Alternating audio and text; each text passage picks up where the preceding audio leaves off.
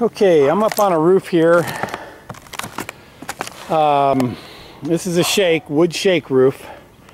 It's a medium shake and it's up in age a little bit. Now if you'll notice, it's kind of colored.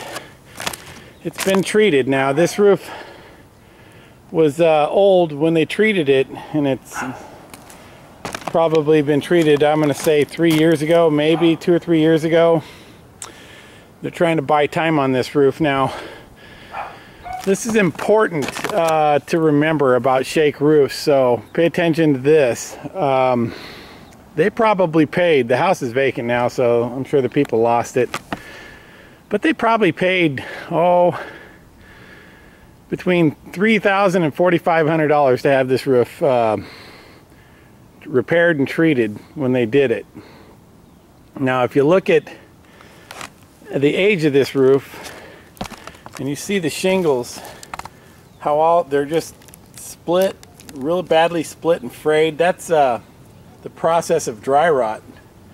Now when you treat a roof that's this old, you're really not doing a lot of good for the homeowner. They're going to pay that kind of money. You're approaching half the cost of a new roof, and we don't typically like to treat roofs of this age. Sometimes, with the homeowner's knowledge of the condition of the roof, we'll attempt to repair them. But as far as here's another example there. As far as spending the money to have the roof attempted to, or the attempt to restore the roof, I don't think it's good money spent.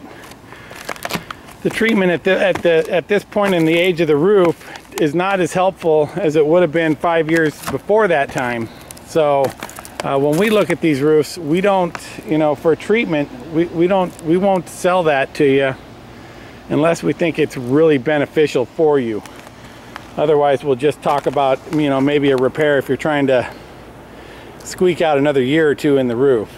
So beware of this. This is something I see a lot. I've been doing treatments for